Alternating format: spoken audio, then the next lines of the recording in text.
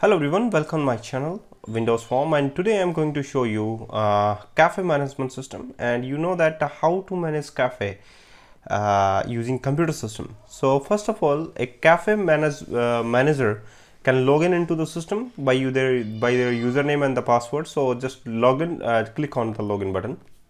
After logging in button, a admin or a manager can see the item number, item name, item in category, and item price in the grid view. And also you can check the also check the cart buttons. So there is the cart. You can say that cafe, it's a cafe actually.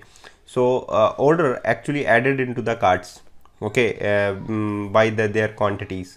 So order number and the guest is their name, you can place it, and your order will be looking like in the table, like the number, item, category, unit price, and the total. So place the order. After that, place the order. That placed order will be listed in the list. Okay. So refresh button is there, and the item number, item place, item category, and the item price is there. Quantity is there. Add to cart is there, and place the order.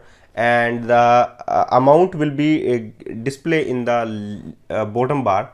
So also you can check the view orders. So the list of orders will be there in the list by clicking on the view order buttons.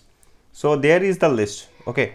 So also manager can manage their users which is entered into the cafe. So that is the demonstrations, and I will design this project quickly as soon as possible in Windows Form, and you can also design this and by their videos. So let's get started.